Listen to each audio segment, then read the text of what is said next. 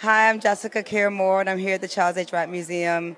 I'm here to support my beautiful friend Akuka Dogo and her directorial piece with Bill Harris tonight. Just saw his blues piece that he just opened up with guitars. Amazing storytelling. It's Detroit genius at its best.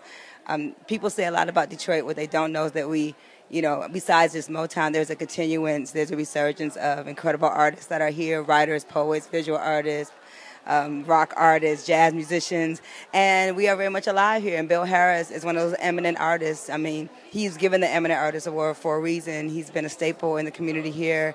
His voice and the voices of the people that he evokes are very important, very special. It was like a blues. It was a poem. It was a story. It was a telling, and it was sexy, and I loved it, and it was beautiful. And a lot of beautiful people here, and we need people to understand how important the voices of Detroit are. And so I'm really honored to be here. Akuka Dogo is an amazing director, and she's here tonight and ready to go watch her.